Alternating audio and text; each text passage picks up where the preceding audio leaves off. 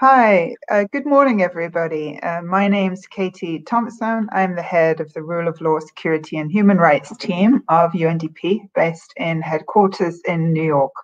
Hope you're all well this morning. We're really happy to have you all online. Just going to say a few words of introduction to this session on business, human rights, and conflict-affected regions towards heightened action. We have a great set of panelists to hear from today, and we really hope to be able to make the conversation as interactive as is possible on these virtual platforms. So we welcome you to ask questions or make comments in the chat format. We'll be monitoring that closely and aim to make it as interactive as we can, and to try and make sure that we hear your perspectives, your questions, and try and create the time for responses to those. So please do use that very actively. We are aiming and we hope to have online around 400, at least 400 people today. This is a really significant area of action for UNDP, and we know that there's a high level of interest from civil society, from governments, from member states, and from UNDP staff, as well as from other UN colleagues. And the diversity of registrations and representation in this group is shows the significance of the issue. We're going to dive into some depth around how working on business and human rights in conflict-affected regions is important, how we need to calibrate how we engage in conflict or risky settings, where situations where people are at risk of violence or at risk of human rights abuses. And we're going to try and get into some detail around that topic and hear from different perspectives from around the planet, Africa, Asia, and of course, and from developed settings. We have our Canadian colleague who's going to speak on the perspectives of a partner country. Now, without further ado, what I'm going to do first is to introduce ASG Asako Okai, who is the Assistant Secretary General of the Crisis Bureau of UNDP, and she's going to make the first introduction to this conversation, followed by Professor Anita Ramasastry, who will be outlining her study on this issue. After that, the panelists will present, and then we'll move on to the Q&A. And we should then have around half an hour for you to post your comments. And as I mentioned, please do that actively, and I will attempt to moderate and make sure that the panelists get the opportunity to respond. So without further ado, I'm going to pass the floor to Assistant Secretary General Asako Okai and ask her to open. Thanks so much. Thank you, Katie. Distinguished participants, colleagues, and friends, warm welcome to all. This is going to be a very exciting session for you. So please allow me to begin by thanking our keynote speaker, Professor Anita Ramasastry of the UN Working Group on Business and Human Rights, as well as our discussants for joining us to chart the next steps on the relationship between business, human rights, and conflict. Businesses can play a large role during security crisis and in their aftermath. While they can make positive contributions and be engine of peace and development, they can also fuel conflict. Recent events have reminded us of this. Deadly attacks by violent extremists in Mozambique in March this year in the northern part of the country have been linked to the exploitation of natural resources and related investments.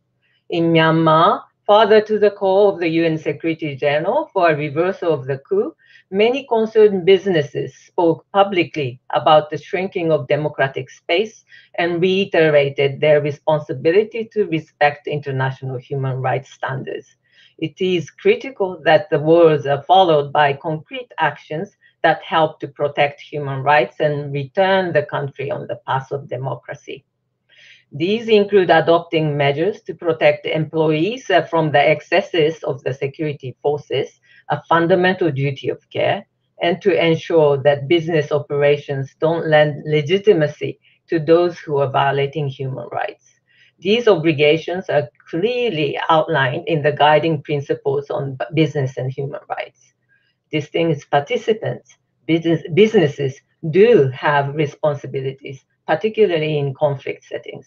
Milton Friedman's old adage that the business of business is no longer holds. The framework set out by the UN Working Group on Business and Human Rights demands us to apply a systematic approach to promote links between business activity, human rights abuses, and conflict prevention. But we have not yet effectively captured this across the UN system. UNDP thus decided to take the lead on making those connections and to craft a coherent shared agenda. In early March, UNDP organized its first annual Global Prevention in Action Forum as the opening of this development dialogue series on rethinking solutions to crisis in the decade of action. We brought together policymakers, practitioners, and researchers for a forward-looking discussion on prevention and peace building. This is a part of our efforts to articulate UNDP's prevention offer, anchored in the Secretary General's prevention agenda and an imperative to achieve the SDGs. We are determined to make ourselves fit for providing integrated development solutions to complex problems based on data, analysis, and evidence, and to be able to act early at scale with partners in the face of multidimensional risks and conflict. In the session focusing on the role of the private sector in conflict prevention and peace building, many participants highlighted the validity of bringing business and human rights perspectives into action. The key message from the discussion is as follows. The private sector in conflict settings need to be guided towards positive action for peace. We need to make sure that the private sector utilizes the do no harm approach and operates in a conflict-sensitive manner to minimize their negative impact. For example, they should engage in human rights due diligence, a responsibility which is heightened during conflicts. They should seek out advice from actors such as the United Nations to understand conflict dynamics and participate in efforts to de-escalate crisis situations. They should engage with transitional justice processes once hostilities are over. Undertake reparations and other measures if called on to show accountability for their actions. They can contribute in building a peaceful and inclusive society by influencing policies, for example, against discrimination. The working group reports calls on UNDP and the broader UN family to ensure that we do not work in silos and that we integrate awareness on business, human rights, and conflict into our peace and security architecture. Through implementation of the prevention offer and building on the key messages of the prevention forum, UNDP will strengthen its engagement with the private sector as well as the diverse partners to achieve this imperative. In particular, UNDP, in a strong collaboration with the working group and in consultation with businesses, intends to develop a toolkit on heightened human rights due diligence to guide businesses on how to respect human rights and manage risks in conflict settings. The working group also calls on all stakeholders to work together through a forum for exchanging best practices. Distinguished participants, the time is ripe for such cooperation. It is only through broad collaboration within and outside our organization that we can ensure that all businesses play a constructive role in conflicts and ensure future stability and prosperity for all. Thank you very much for your attention. Over back to you, Katie. Thank you, Asako, for those words. As we've heard, this area of business and human rights, and in particular working in the context of prevention and support to people living in conflict-affected settings, is a real priority for UNDP. I now have the pleasure of introducing Professor Anita Ramasastry, who is going to provide an in-depth presentation on her report. Now, the report on business and human rights conflict-affected regions towards heightened actions is particularly important to us, not least because The professor is a great partner of UNDP and working really closely with us on the human rights due diligence that has been mentioned. And as part of the UN Working Group on Business and Human Rights, has been a tremendously important stakeholder in this effort with us. She is a professor at the University of Washington, based in Seattle, and also a member of the Working Group on Business and Human Rights. Anita, I believe you will be presenting to us very shortly. There you are. That's great to see you. Thanks so much for working with us so closely on this work on human rights due diligence, particularly important for us in implementing this program. And of course, I just also want to note the drafting of the roadmap on the implementation of the guiding principles for the next decade, which is also the same decade that we're driving forward for the SDGs. So this is also a particularly important coincidence for us. Without further ado, I'm going to hand over to you. You have 15 minutes to present, so we look forward to hearing all the details. Great. Thank you so much, Katie. Assistant Secretary Okai, colleagues, ladies and gentlemen, thank you so much to UNDP for hosting this important discussion, but more importantly, for your leadership and partnership on this issue of business, human rights, and conflict-affected areas. I'm delighted to hear of the priority that you've made with this topic. Now, the working group, the UN Working Group on Business and Human Rights, is the guardian of the guiding principles on business and human rights. We are tasked by the Human Rights Council for implementing this internationally accepted and authoritative standard and promoting business respect for human rights globally. As Assistant Secretary Okai and Katie mentioned, in October of 2020, we presented a report to the General Assembly focused on business, human rights, and conflict-affected areas towards heightened action. My remarks are really just to help set the stage. I think the Assistant Secretary did a great job of explaining we find ourselves once again in a context where the connection between business and conflict is very real, and we'll hear from discussants about what that looks like today and where we need to go. But I'm going to just explain a little bit of the rationale. Why did the working group write the report that it did? In partnership with organizations and entities, including UNDP, who supported our multi-stakeholder consultation in regions throughout the world. What did we recommend in the broadest sense? What have we called for in our call to action? And then I look forward to hearing from the discussants about how do we make this agenda as real as possible. Now, the business and human rights movement has came of age. We're about to celebrate the 10th anniversary of the UN Guiding Principles on Business and Human Rights, but the business and human rights movement is a little bit older and earlier, and it came of age at a time when business was implicated in conflict in different parts of the globe for many different issues, including issues relating to natural resource extraction. Some of you may remember, especially those of you working in the business and peace area, there were questions about how natural resource extraction fueled conflict, and you heard about that from the Assistant Secretary. We looked at books and research such as Greed and Grievance and Beyond Greed and Grievance, and we had discussion of so-called conflict commodities. We looked at regions such as Colombia, Indonesia, Sierra Leone, and if we step back even further in time, we can think about even the role of business in Northern Ireland and the development of the McBride principles, particularly because of this idea that I really want to underscore today, which is that business is not neutral when it is engaged in its activity in a conflict or post-conflict setting. Its mere presence is not neutral.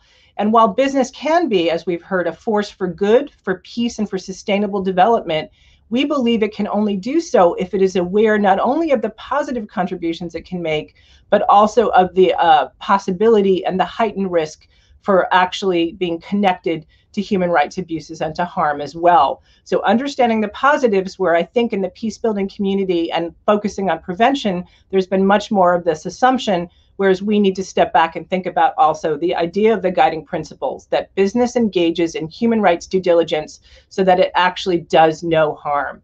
So the guiding principles themselves already mention conflict. As I mentioned before, the guiding principles and business and human rights were sort of born out of an era of business, human rights, and conflict.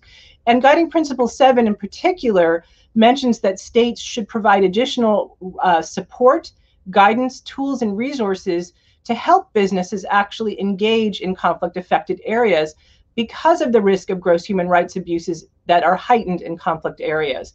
And the Guiding Principle 7 and the commentary, which I would encourage everyone to read, really talks about how states need to support business and engage at the earliest stage possible with business enterprises to help them to identify, to prevent, and to mitigate these heightened human rights risks. In addition, the guiding principles mention that in situations of internal armed conflict or armed conflict, enterprises need to respect the standards of international humanitarian law, and there's also reference to international criminal law as well. So there is this need, because of the heightened risk to people of gross human rights abuses, that states and business really operate to deal with these concerns. But since the implementation of the guiding principles, so we're now talking about nearly a decade, there's been relatively little guidance on the role of the guiding principles and of states and business in this conflict-affected regions. So the working group's report was basically picking up where the guiding principles left off. And we attempt to unpack Guiding Principle 7 and say, what further needs to be done to help business respect human rights in conflict-affected areas? And as I mentioned before, as we unpack Guiding Principle 7, we really focus on this idea that business needs to understand drivers of conflict and to create plans and strategies that take into account the conflict context. And up until now, I think there's been little to help business do that effectively. So that is why we engaged in this report. And I think we'll hear a little bit more of the rationale as we hear from discussants, because we are not in a world that is full of peace and stability. In fact, we're in a world where conflict continues, and there are many fragile and complex environments in which business operates. And we heard about Myanmar and Mozambique. So how? Our report calls for heightened action, and I'll first speak about what that means in terms of business. We ask business to engage in what we call heightened or enhanced human rights due diligence. Human rights due diligence is really a process by which businesses identify those risks or harms to people that may arise from their business operations, whether it's supply chains, or sourcing a conflict commodity, or operating on the ground in a situation where there may be fragility or conflict. But heightened human rights due diligence asks businesses to do more than ask questions about traditional human rights issues of workplace health and safety and can workers unionize, beyond sort of traditional issues, and to really look at what we call triggers and indicators, to basically be aware in certain kinds of situations, and there are different ones. Some of those situations may be situations where there's intra-community conflict. At a project or site level, conflict can arise, and we ask business to be aware of underlying triggers or indicators that might lead us to believe that there's a heightened risk of conflict. Similarly, if business is operating in a situation of internal conflict, again, what are the triggers or indicators that might mean that you need heightened or enhanced human rights due diligence? And finally, we also believe this is important in post-conflict settings as well, that businesses need to take into account the conflict context.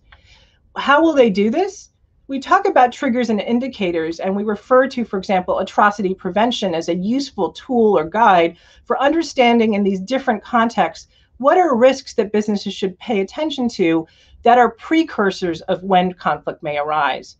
In addition to that, we really call on companies to engage in contextual risk assessment. This is what the international financial institutions call it, but we call it heightened human rights due diligence, using conflict sensitivity to understand the drivers of conflict. Who are the parties to the conflict, or who were the parties to the conflict? What are the underlying factors that may give rise to violence? Different rights may be at play depending on the nature of a conflict. Ordinary human rights due diligence doesn't always get into that. This may relate to issues of minority rights, issue of land rights, concern over natural resources. There are many different issues that, when seen through a conflict lens, become salient human rights risks but weren't before. There's also a greater challenge in a conflict context of consultation and engagement with stakeholders. We encourage business to engage actively with and affirmatively and as early as possible with stakeholders.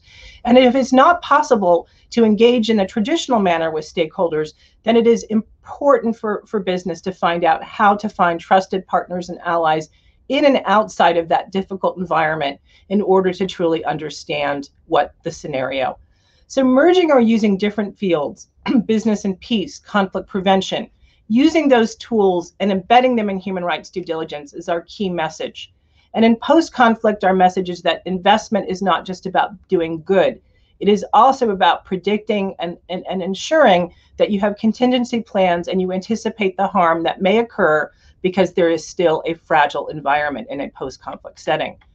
I'll conclude by saying that our report also has recommendations for states. States also need to engage in heightened action by providing business with guidance and support that they need in situations of conflict. This relates to developing intelligence and material that will guide business in these different settings, both locally and more globally, providing training not only to business, but to state officials and people working in embassies and missions, and really being able to work in active partnership around what are tools and solutions that take into account conflict contexts. For the UN bodies, I congratulate UNDP for being really a leader here, but we really looked and said, there is no UN roadmap. Business and human rights has not been part of the peace and security architecture, and we believe firmly that it needs to be. So UNDP, but the Peace Building Support Office, the Peace Building Commission, we would look at many other parts of the UN and say, please embed the guiding principles and this concept of human rights due diligence into your own work and your playbooks. And finally, two last points. On access to remedy, as we heard earlier, transitional justice is important, and business has often been implicated in issues of serious human rights harms.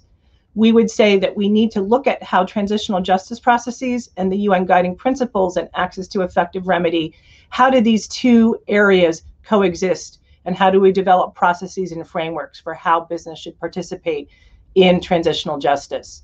Finally, one area that is still, we need much more guidance in gray zone, is that business must often engage with armed non-state actors while they are operating on the ground. We know, and we should encourage business to tread very carefully, but very often they must engage in the sense that they are present and operating where those groups are. What should this look like, and how do we help business respect human rights in those contexts is an open issue that I think we all need to tackle. I want to thank you again for this opportunity, and I look forward to hearing from the discussants. Thanks so much. Thanks so much, Anita. I really appreciate the fact that you're connecting this to this broader engagement within the development sphere on other rule of law processes that take place that are around peace, reconciliation, the reestablishment of rule of law and human rights in conflict contexts, highlighting transitional justice, which is a particularly complex area anyway, but it's traditionally understood as the realm between state and community, but introducing the private sector and the obligations to consider how they engage in such a process is really important, and shows the breadth and multidimensionality of the guiding principles and of what's actually needed for businesses to show corporate accountability. Very interesting. Thanks so much.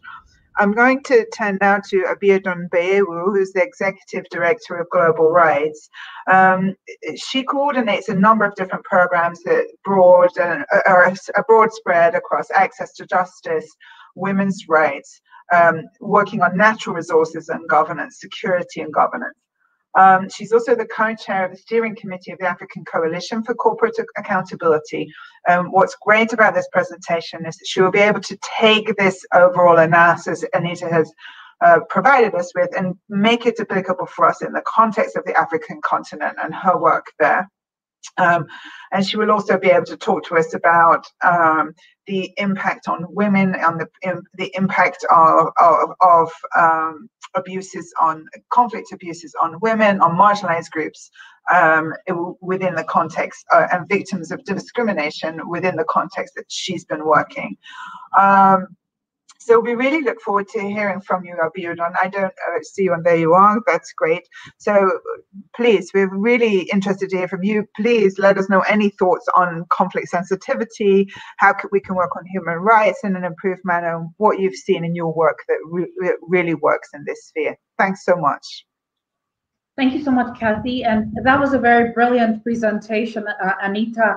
And she's hit all of the nails on the head. And I think the first thing she said, and the most important thing, is that first, that we must be aware that businesses are not neutral, even in conflict. While they're there to do business, that they're not neutral, and that, but in that sphere, that they must remain impartial, or at least ensure that the other parties are able to understand that they are impartial.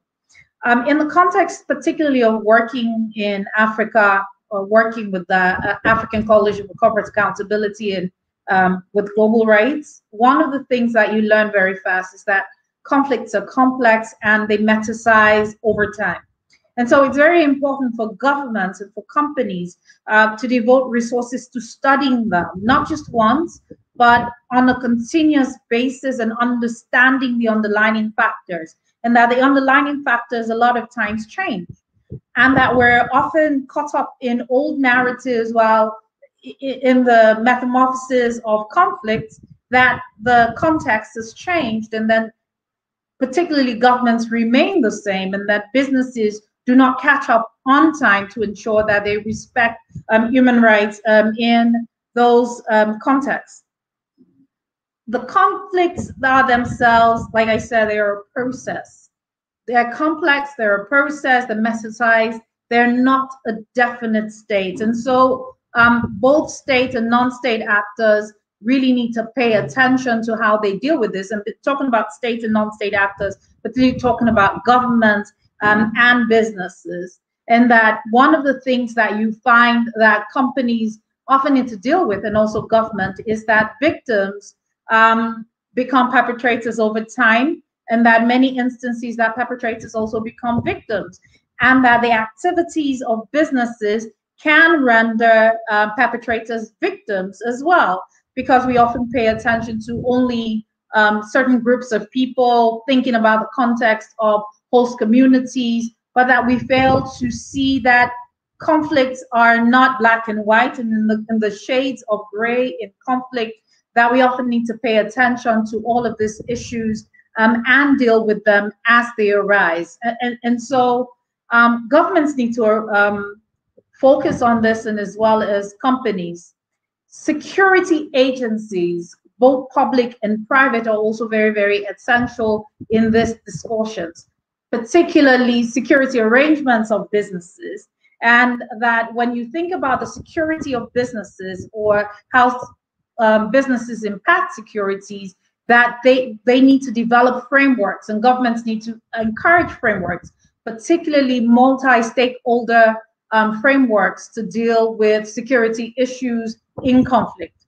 I think that the voluntary principles clearly helps if you would devote them. And you only need to think about what's happened in Colombia and their devotion to the voluntary principles. Implementing the voluntary principles has helped to de-escalate a lot of the tensions in that country over time. And so I think that multi-stakeholder initiatives under the voluntary principles should show up in national action plans by businesses, national action plans for business and human rights, and that national action plans need to be proactive. Now, a lot of times states totally omit dealing with tensions of conflicts in national action plans.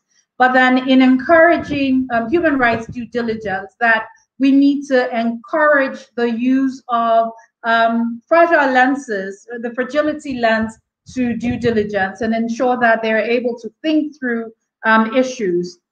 One of the things that I think that governments in, particularly in my side of the world, and corporations don't do as well, is engaging communities while conflicts are ongoing.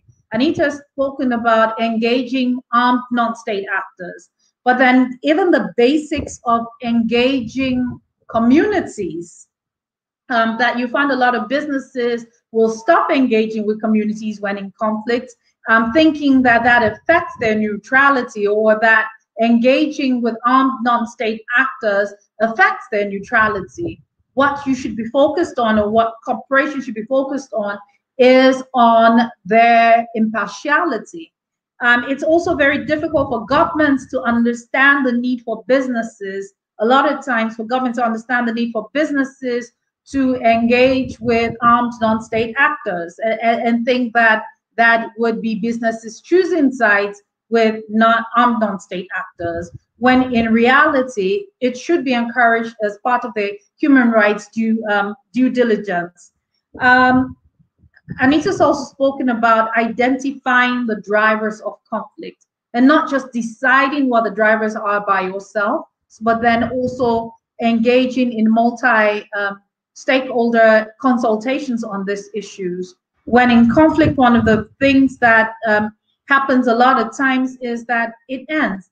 FPIC ends. Free, prior, informed consent becomes a means till after conflict. Governments tend to think of this as part of protecting security, when in fact it continues to endanger security and engender the violence and the conflicts in the places that this occur. And so triggers and indicators in this instances fall right within due diligence machineries, and in ensuring that they are able to develop and use toolkits that are essential for this. Now, for governments, you need to ensure that governments need to ensure that the departments of government are trained on being conflict sensitive, even in business and human rights. And you would think that this will be a no-brainer, but then that you find a lot of times in conflict that this is not so. And also that companies often withdraw very suddenly from communities, leaving very little thought to the impacts that they have on communities, the human rights impact of their sudden withdrawals on their staff and on the communities. I'm going to stop right here, and then we could take other things in the question and answer. Thank you for the opportunity.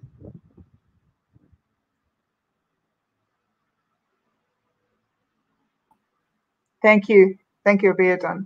I like your reference to some of these actions being no-brainers, because actually this is where we need to get to. These actions are default, they're reflex, they're not something that still needs to be advocated for, given the importance of negative impacts of failure to take action.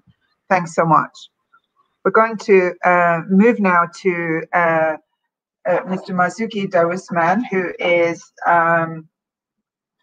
the chair of the Foundation for International Human Rights Reporting Standards. He has had various roles in the past which have engaged on business and human rights, including being a member of Indonesia's People's Representative Council and the former deputy chair of the Indonesia's National Commission on Human Rights. Very interestingly, he's been engaged as part of Secretary General's panels of experts on serious contexts like Sri Lanka and the Sri Lankan Civil War. And he's a former UN Special Rapporteur on Human Rights in North Korea, as well as having participated in the international fact-finding mission in Myanmar from a Human Rights Council mandate. So really a diverse experience there on extremely complex and challenging settings in Asia. So based on all of this multiple experience and breadth of challenges in Asia, he's going to reflect on Anita's comments and put those in those contexts. As well as reflecting on the work that he's doing on certification within his own work. So we really look forward to hearing from you today, Marzuki, and thanks so much for joining us. Obviously, please feel free to reflect also on your recent statements around Myanmar and you know, opportunities to leverage and opportunities for us to demonstrate the importance of business and human rights emanating from that context. So thanks so much. The floor is yours. Thank you, Katie. Am I getting through? Yes. Perfect. Yes, all right, fine, thank you. Thank you for the generous introduction, Katie, and good evening, colleagues.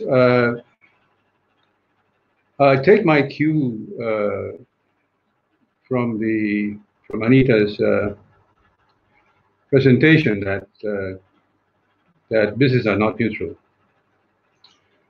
Now, Katie mentioned that I done some work on Myanmar as a fact-finding mission, mandated to look into the alleged atrocities there.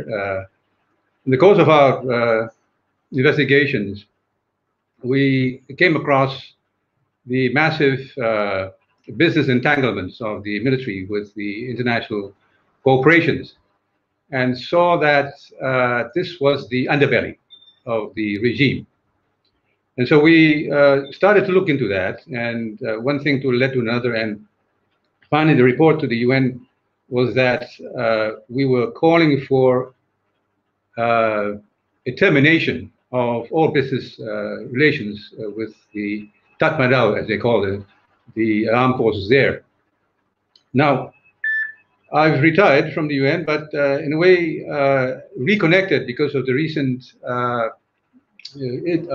crisis there, and therefore have started also to look again into these issues of business and the military establishment. I would say the military corporatist establishment, to be more precise. And in the course of the past 2 months, we've been made to understand that Total, the French multinational corporation, which their line of business is gas and oil, have looked into the situation in Myanmar at the moment and found it necessary to issue a public letter, which was sent to us. And by way of referring to this letter, which is signed by Mr. Patrick Pouyanné, the chairman and CEO of Total, could I just give you a sense of what the major companies are looking at when they have to make a decision on whether or not to pull out or to continue in their operations there in a conflict region, a conflict affected region. And therefore, with the spirit of trying to reconcile, if you will, the criteria and the requirements of the UNGP, as mentioned earlier, the conflict and development analysis of the UNDP, plus also the OECD guidelines. It would seem to me that a challenge would be to assist and to, in a way, to encourage business to look into their relations in a way that meets these requirements. And therefore, the sense is that business are in fact looking for tools to align themselves to human rights norms and the UNGPs.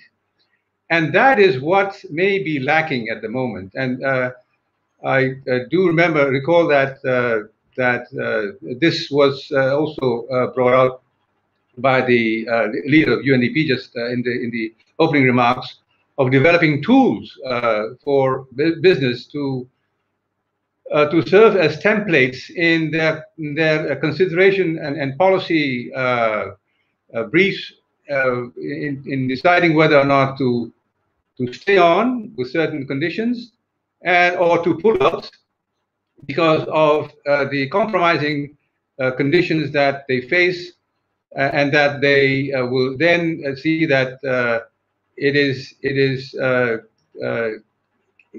not tenable anymore to continue operations.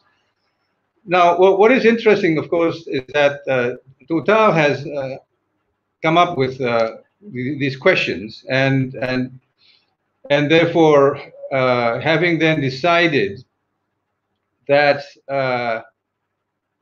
they, in the interest of the population there to stay on, they have proposed to compensate by setting aside donations to NGOs to continue the work in the humanitarian field.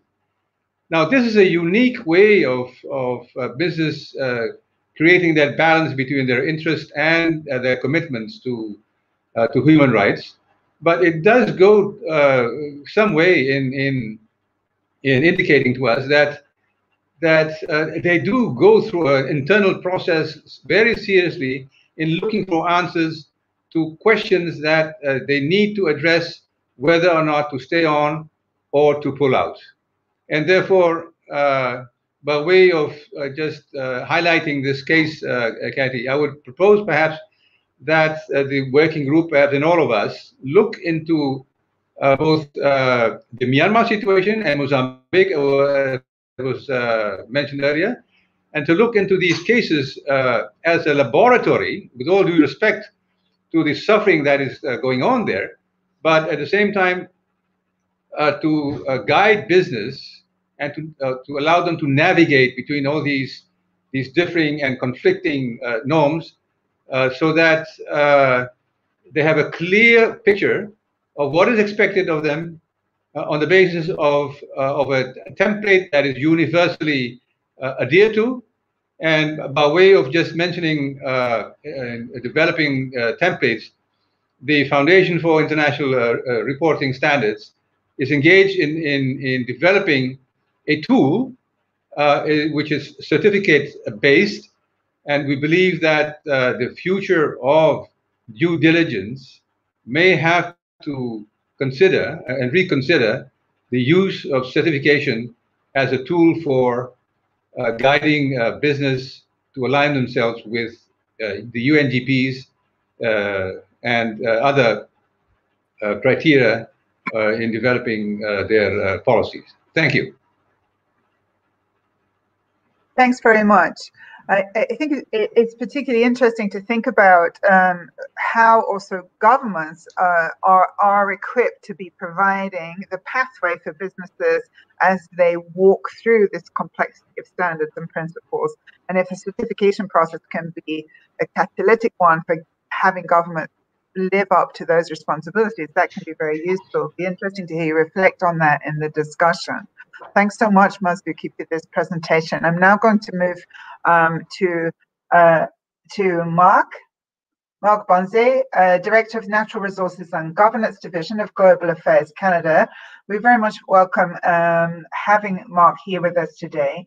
So Mark is going to make reference to the voluntary principles on security and human rights, which guide companies in maintaining safety and security during their operations and maintaining respect for human rights within specific operating environments.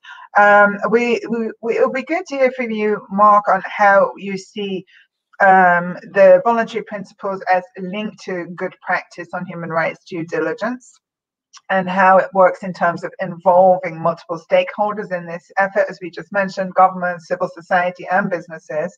I think it's the 20th anniversary this year of the voluntary principles. So if you have any reflections on what's working and what's not working, where we can do better, that would be really helpful. And of course, under the chairmanship of Canada. So that's really great to have you here. Thanks so much. Over to you. Thanks so much, Katie. Well, I think the first thing to say is that Canada for a long time has endeavored to be a champion of business and human rights. I think the best example in this regard is the fact that we've had a strategy on what we call corporate social responsibility for many, many years. And it's something that's in the process of being updated by our government. One of the standards that we have addressed in the context of that CSR strategy, which is something that Canada advocates for its companies that operate abroad to implement, is the voluntary principles.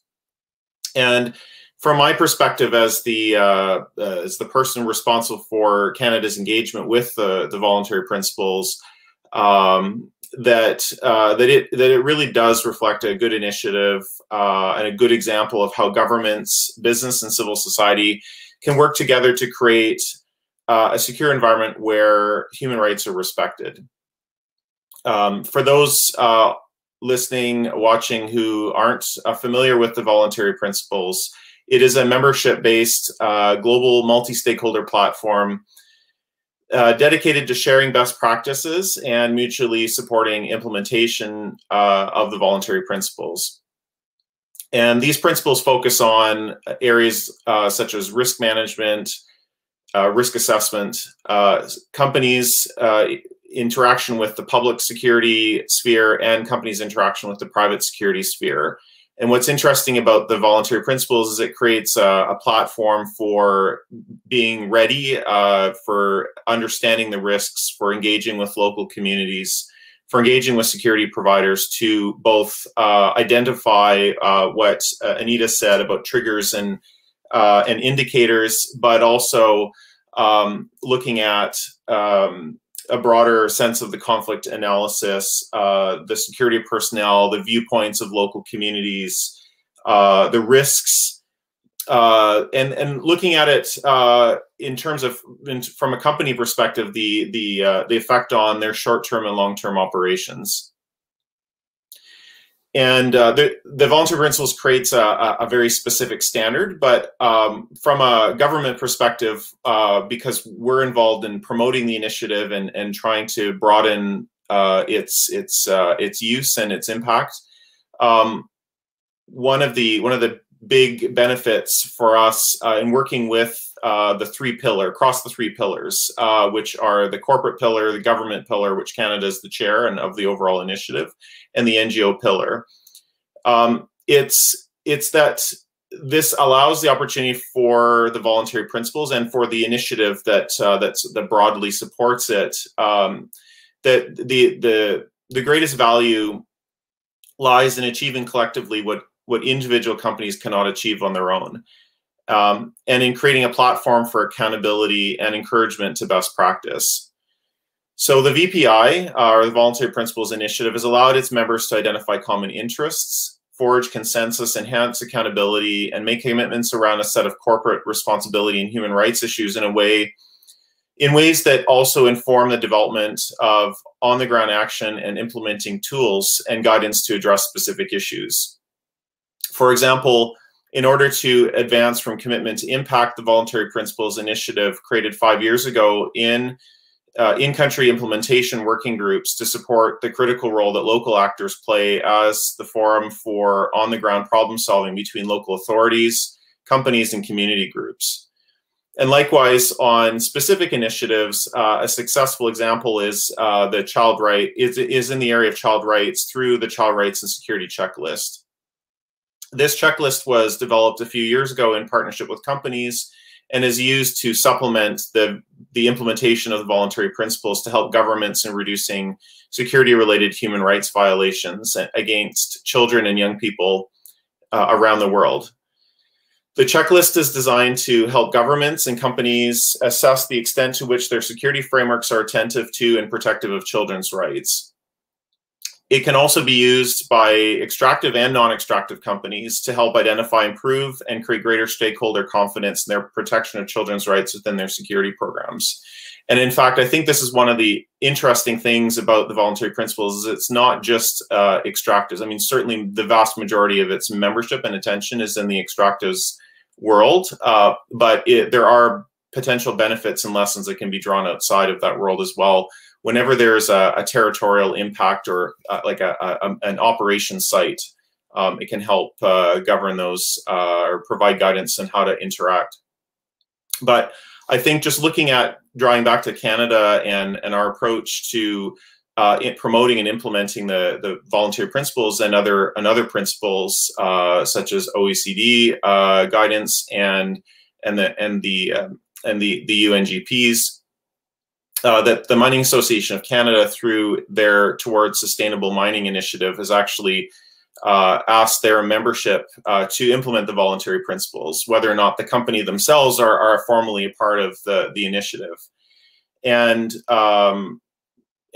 just looking at this checklist, for example, the members of the Mining Association of Canada, 3 members, have reported that they have successfully piloted the checklist at different mine sites. So this is, going from theory into action.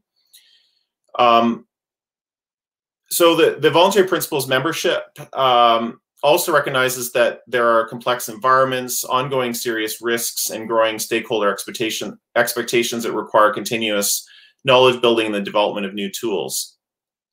For this reason, Canada has been supporting the Voluntary Principles Initiative to conduct a gender analysis of the voluntary principles.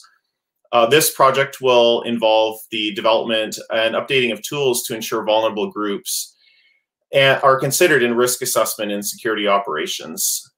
A lot of research has shown that there is a correlation between extractive projects and rising rates of gender-based violence, including on-site sexual harassment. And in fact, a big challenge with sexual and gender-based violence in these sites. And there's an important opportunity here to try and address that work. Likewise, there's a need to also work in guidance around our capacity in the voluntary principles to protect human rights defenders. And that this guidance will be developed in consultation with the broader VPI membership and looking to connect gender and vulnerable groups in the project so that the tools developed will reflect the intersecting identities of these groups. And I think that just as a last point, that the Voluntary Principles reached its 20th anniversary a few months ago, that one of the founding members of the Voluntary Principles said that the initiative has succeeded in saving lives and protecting rights in countless situations over the years around the world. Nothing is more important for the Voluntary Principles than saving lives, given its focus on security forces and conflict zones where the use of force may have life and death consequences for people in local communities as well as company personnel. Even as conflicts of varying intensity persist and human rights risks remain endemic across the world with extractive operations, there appear to have been very few fatal incidents involving Voluntary Principles companies over the last dozen years. So thanks for the opportunity, and happy to answer any questions as they come up. Thanks so much, Mark. Thanks for the commitment from Canada in this regard. I think it's really great to welcome you here, and the emphasis on gender is also very welcome in this conversation. So I hope we can exploit that in the Q&A. We are going to now hear from Ron Popper, who's a representative of the private sector. He is CEO of Global Business Initiative on Human Rights and a former head of corporate responsibility at ABB Group. He is a trustee of the Institute for Human Rights and Business and a director for the Center for Sport and Human Rights, and teaches on this issue also. So a whole diversity of experience from Ron. Now, what he's going to be able to do is to make reference to the role that business associations can have in implementation of the guiding principles on business and human rights, and reflect on the context of conflict-affected areas. So he'll be able to speak to us about how relevant this work has been for the members of GBI in particular, and that's going to be very useful for us to hear a little bit on the practical implications of this sets of this crazy roadmap of principles and laws and regulations that we're hearing about. It would also be good to hear from you, Ron, on what are the incentives for companies in the private sector to listen to this conversation? What are the incentives to engage with it? Does awareness raising work? Does naming and shaming work? What are your perspectives on that from what you hear in your work? And is there anything in particular that you see the UN being able to do to help out the companies that are really genuinely concerned to adapt their behavior and do the right thing in difficult contexts like the ones we've heard about, like Myanmar, like Mozambique, like the Sahel region, for example? Mm-hmm. So anything you'd like to throw at us, please go ahead. It's really good to have you here. Over to you. Thank you very much, Katie. A pretty wide remit, a palette of questions there. First of all, thank you for having me participating in this session. I'll be speaking on based on my own personal experience of working on corporate projects in conflict and post-conflict zones in Africa and Asia, rather than on behalf of my former company or the Global Business Initiative on Human Rights members. Anita has already covered a number of the issues that I wanted to speak about, but I have two or three suggestions, humble suggestions about the way forward in terms of operationalizing the excellent working group report. And what will resonate with companies. And as you said, Katie, it's important to see where the UN and companies can really work rather more closely and better on the ground as well. First, I think it's important to say that while many companies are embracing the principles of the UNGPs and specific OECD guidance, and due diligence is obviously a key element of that, most companies have little experience of the enhanced due diligence needed in a complex environment, and that the working group report has drawn attention to.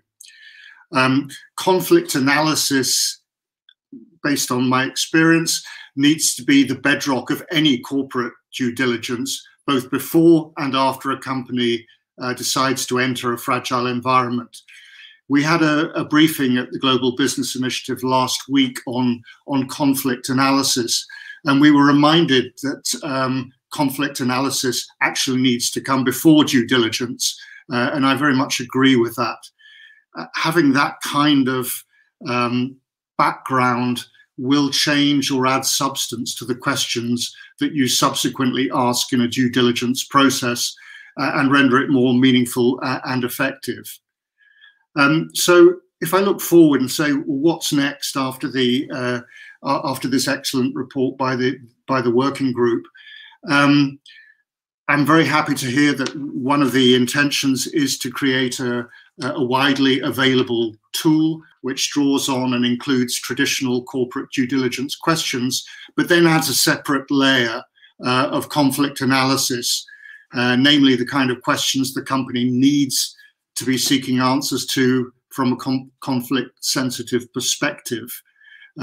Obviously, any kind of generic tool can be adapted for local circumstances. I think that if the UN and a group of experienced companies and other actors, including civil society, collaborate on an enhanced due diligence mechanism, the take-up, providing it's practical for business, will be surprising and the results will be beneficial. Maybe we're actually talking about a set of tools rather than just one. If I look at the issue of site-level grievance mechanisms, many currently, if they exist at all, many of them take a rather binary approach to problem solving, which may play out badly in a sensitive environment. And as the working group report suggests, there may need to be developed an operational level grievance mechanism that have a conflict sensitive approach. So maybe we're looking at a palette of tools here. Some of which may already exist. I mean, if you go and speak to some of the extractives that have a lot of experience of working in conflict environments and are there for several decades necessarily as part of their work, they may already have their own enhanced due diligence questionnaires. Whatever is produced as a result of the work with the UNDP, it has to be fit for purpose for business, or else it's a non-starter. So I think the next steps must be much more active collaboration between the UN and companies in areas of conflict. Most companies, as they do their risk mapping and seek information about a complex environment, for them, the UN's a missing partner. It's generally not a reflex by companies to turn to the UN for analysis and advice, although it does sometimes happen. But as I say, the UN's a missing partner, and I think it's a missed opportunity on both sides. It seems as though there's an obvious bridge to cross here, which is beneficial to everybody, I think. On the one side, as part of peace building, UN agencies seem to need a stronger remit to exchange with companies on the ground to share conflict analysis, but also to obtain valuable information from companies themselves. And on the other hand, companies need to know that the UN is available to provide conflict analysis and impartial support information. So an obvious next step seems to be to set up some pilot projects to show the benefits to both parties of exchanges in conflict and post-conflict zones or areas. And I think the UNDP is well placed to act as a convener, a door opener to valuable insights and other available UN resources. Once this bridge has been crossed, once it is known that such information is accessible. I think we're all going to be very surprised at the corporate response, even from some unexpected quarters. I think state-owned enterprises, as well as private corporations and some of the larger SMEs, would be a good target audience.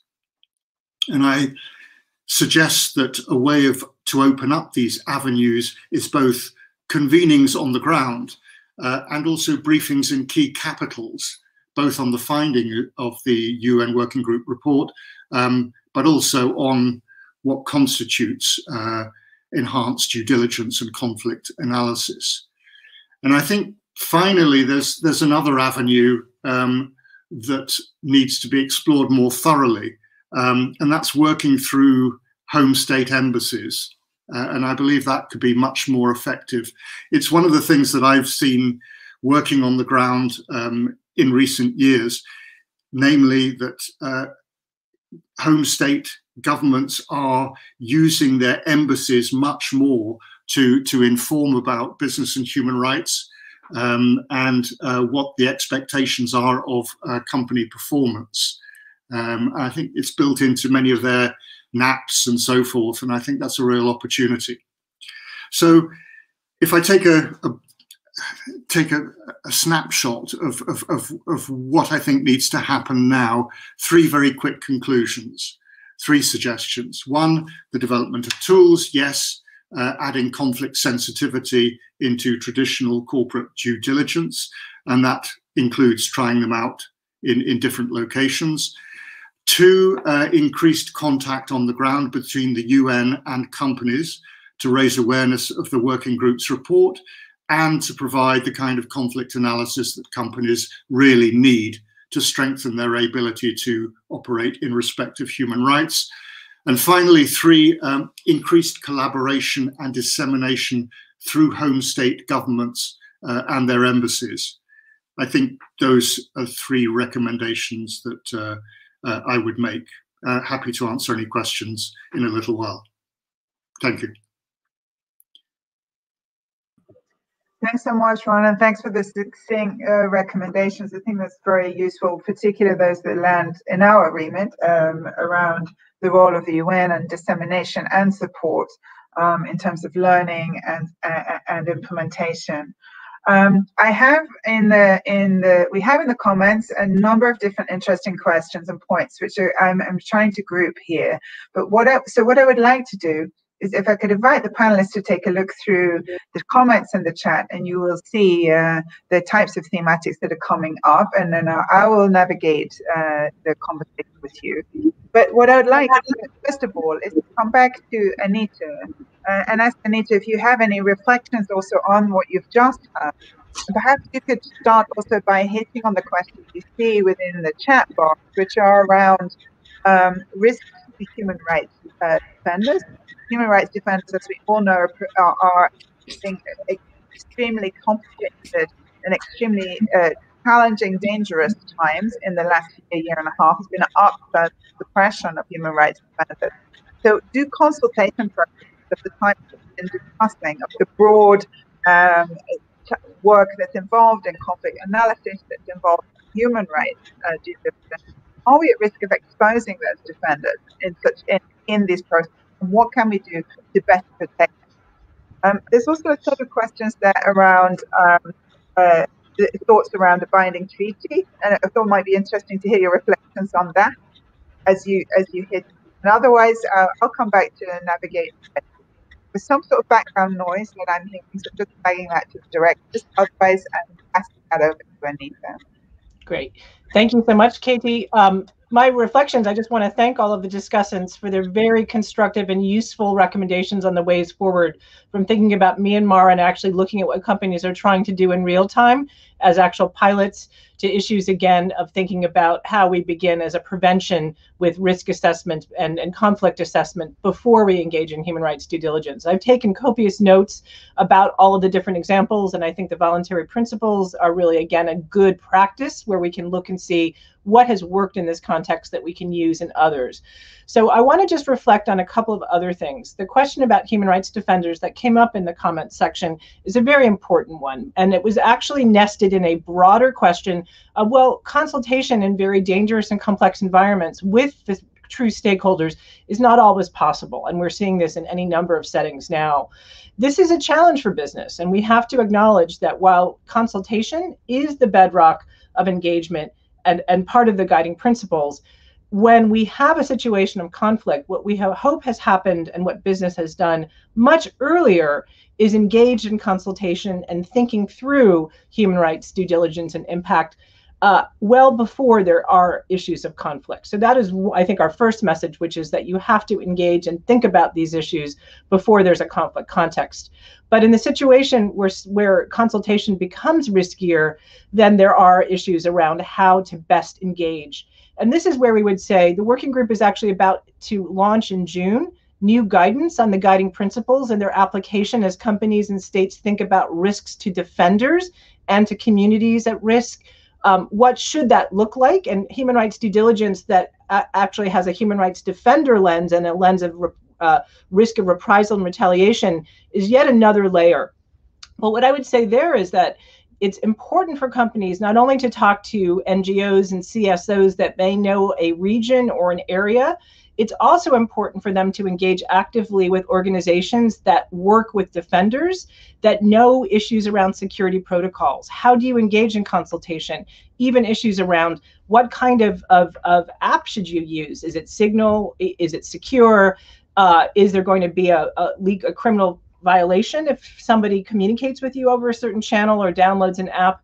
These are all things that I think we don't always think about. So there's another group of organizations that we need to embrace, and that is the organizations that work with defenders, that work with groups that think about safety and security and all kinds of protocols, because I think this is a very vital issue. So we'll address some of these in our guidance, and I'll look forward to hearing from the other discussants on other topics that were raised. Thanks, Anita. Mark, you wanted to jump in also on this question around human rights defenders, I believe. Yeah, I mean, I think to answer the question specifically, it was, as I understand it, it's about how do companies ensure meaningful consultation while minimizing risk of doing harm. And I think one of the things that can be done, looking at the voluntary principles as an example, is doing this work, making this consultation, making this engagement a standard practice, so that if a company is operating in a space that this is just what's expected, and that it surprises nobody when the company is being very inclusive in their engagement with local communities and defenders.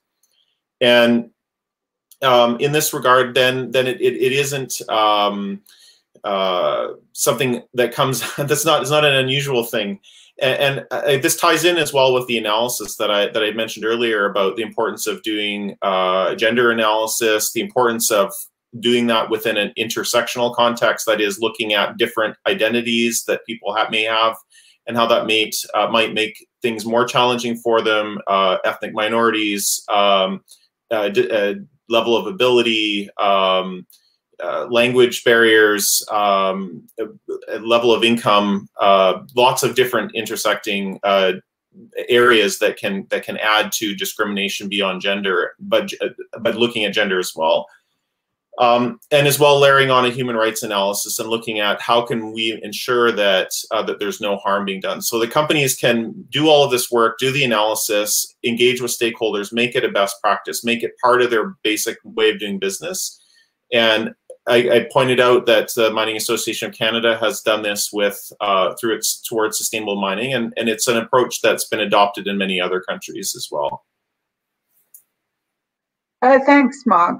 Did you have any reflections on Ron's point about the use of home-based embassies? Is that something that Canada has been investing in? Are you working through your own embassies to promote these views? And do you see that change? Is there an uptick in or change in behavior as a result? Well, certainly when it comes to Canada, our Trade Commissioner Service is very active in promoting responsible business conduct globally. In fact, reflecting the standards and approaches that Canada has recommended to Canadian companies is a condition for receiving Trade Commissioner support services, which is a really important tool for a lot of companies to be engaging in international trade. So I would say, yes, it's very important.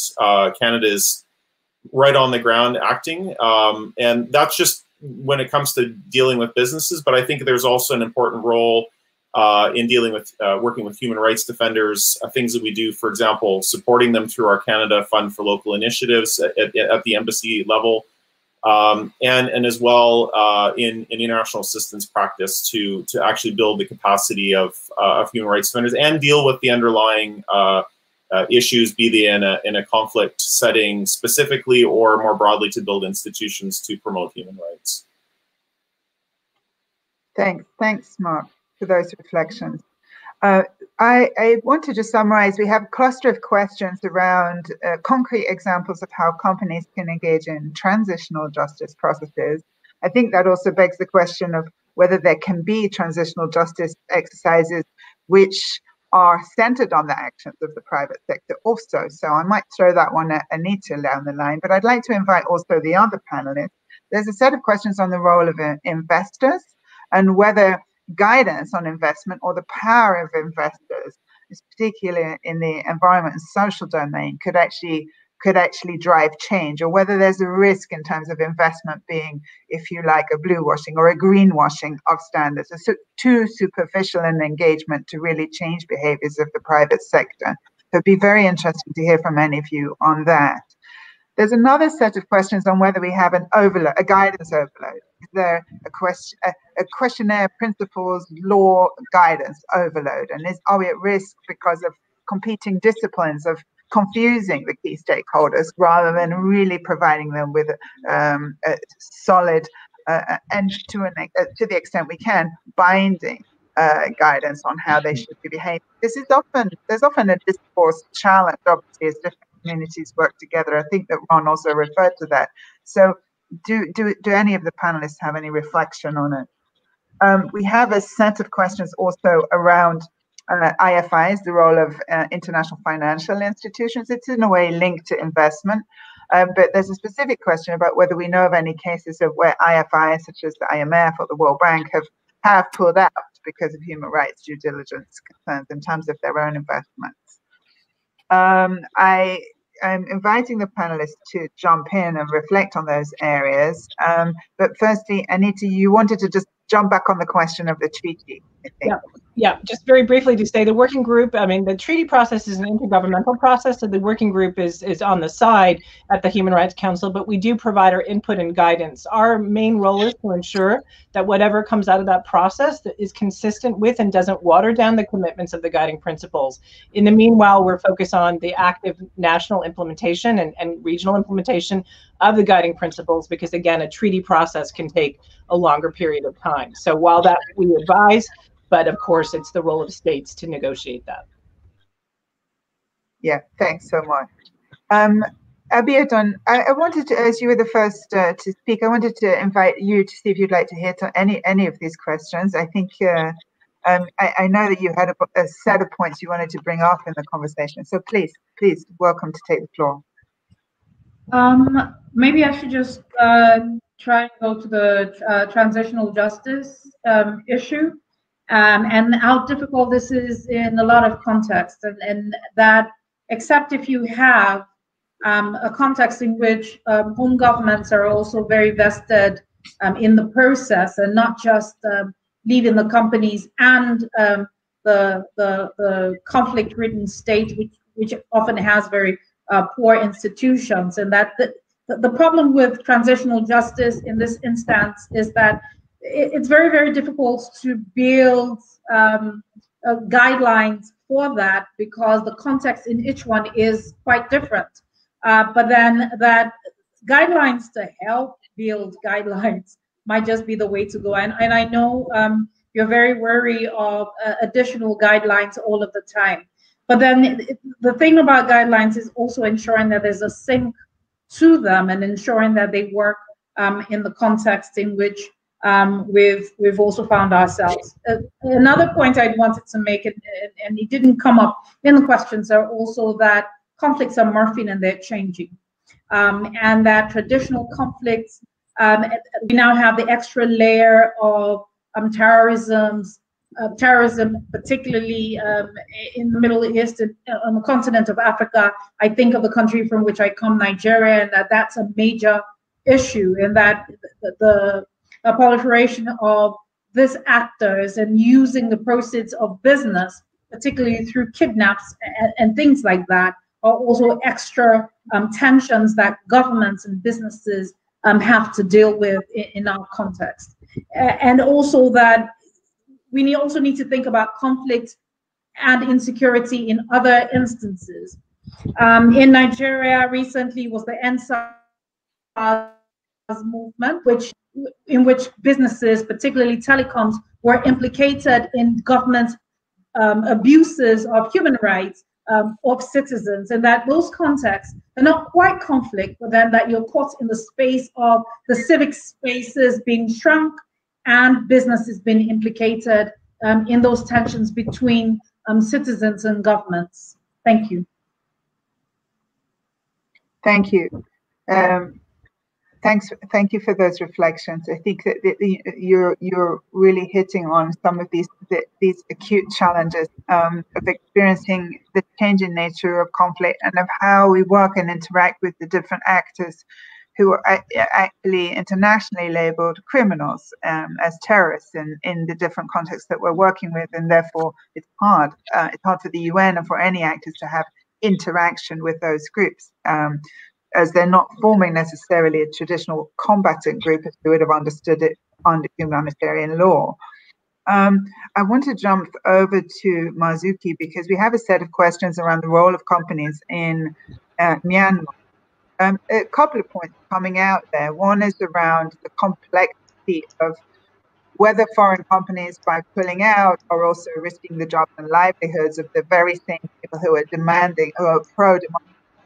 So what is the guidance? What is the response? What is your response to how foreign companies should respond in this situation, and whether the protesters have to decide between jobs and peace and democracy? The separate question for you on the role of Total in the chat there. I think I'm just going to quickly ask you, you could maybe jump on the question of Myanmar, and I'll come back to you on the other. Should I? Please. Jump in now? Okay, fine. Yeah. Thank Katie. Thank you. Yes, I noted the questions, and I'm looking at the discussions here from a vantage point of combining approaches, but at the same time taking into account the realities, the concrete realities that corporations are facing on the ground, and introducing the issue of the case of Total helps us to get a sense of the materiality of the issues that these corporations have to face by looking at some of the questions they have had to address. For example, should we halt the current gas well drilling campaign? And this relates to your point about investors. Now, the answer that Total gave to that question was that they will not be continuing their investments there if the situation continues as it is now. Now, there are a host of questions brought out in the Total letter, but I'd like to relate this also to what Ron was saying about conflict analysis and relate it also to what Mark was saying about the VPSH. The issue of conflict analysis, I think, is strategic. It is in fact primary. And I was mulling over at this point whether or not the conflict analysis needs to be grafted onto the UNGPs, or do we see this as an overall context of companies having to assess whether or not to continue or to pull out? And so I think it's relevant, to really address this issue, and therefore bringing this up as a tool that companies should try to use in aligning themselves with human rights norms. And therefore, again, Katie, I come back to this issue of citizen as a tool to create comparability among corporations in their policies to align themselves with human rights norms. The use of these kinds of tools are very practical, in the sense that by building on their policies, they get on this journey of eventually reaching that point where aligning their companies with the human rights norms reach a high point, and therefore these questions that surround decisions that companies have to make coming out from conflict affected areas could serve the purpose, as I think Ron was saying, a pilot project. I use the term laboratory to assist companies in making the first decision, and that is whether or not they are in a position to leverage the governments of the country they're operating in to align themselves and to stop the atrocities that they are committing. Is that a point that that merits our attention? Because the UNGPs do not use the word disengagement. It uses the word termination or pulling out in a way, and so there is this phase between having to assess and to make a decision to disengage or to terminate, where the companies need guidance in how to finally make that decision to pull out by initially going through the process of how to leverage the governments so that their obligations to respect and the responsibility to respect human rights is made clear to the government. And if they are not able to leverage a change in conduct, then they would then have to make a decision whether to leave or not. But the initial phase of having to face a situation in a conflict-affected area is to make that first move to leverage the government to change their conduct in terms of their committing atrocities in the country.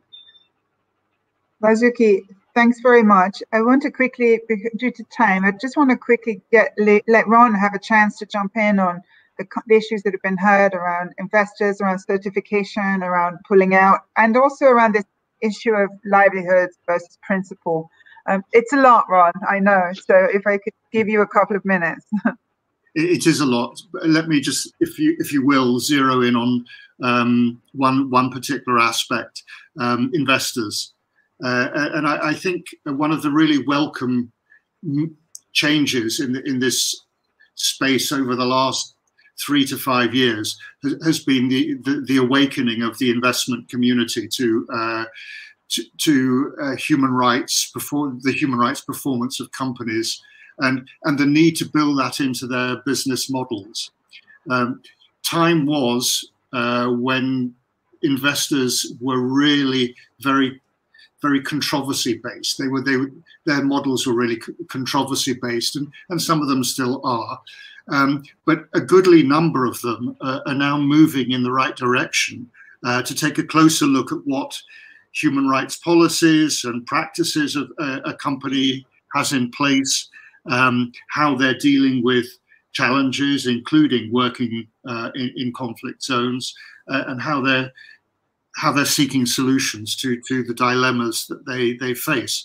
And I think this awakening of the investment community to understanding and factoring in the impacts, positive and negative, of a company in all kinds of environments, including conflict zones, is one of the really welcome changes that I've seen over the last 5 to 7 years.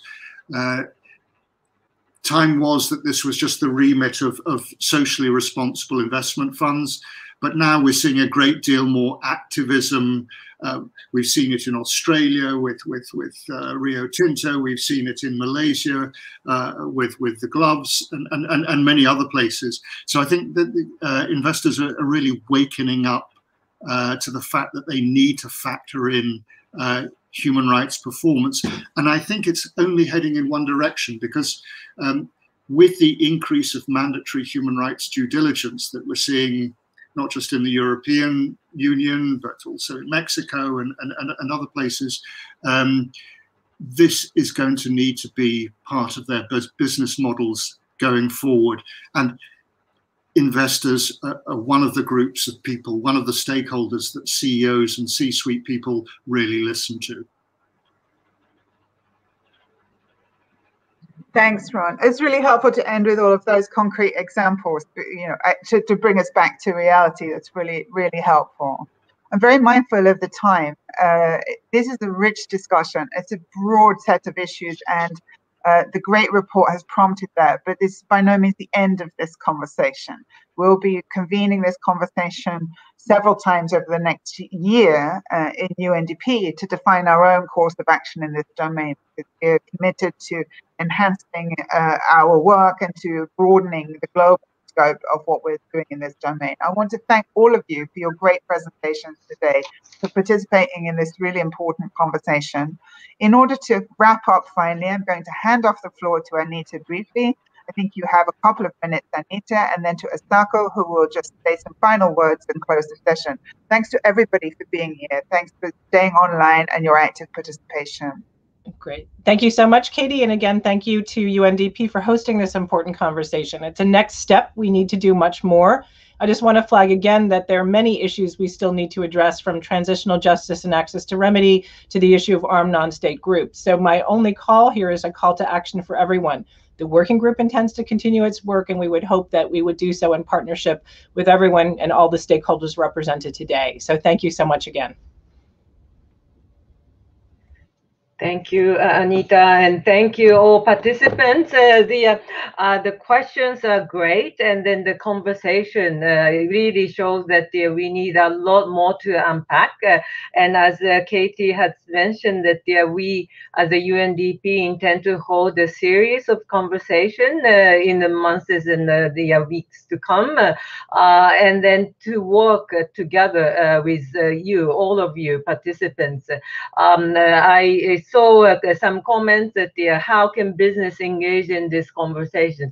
Please spread the words around we are taking the initiative to have this conversation.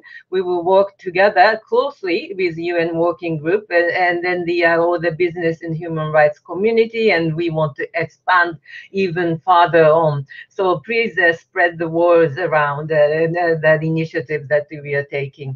So thank you everyone for participation, and we look forward to seeing you in the conversation to come. Thank you everybody. Have a good day and the rest of the week.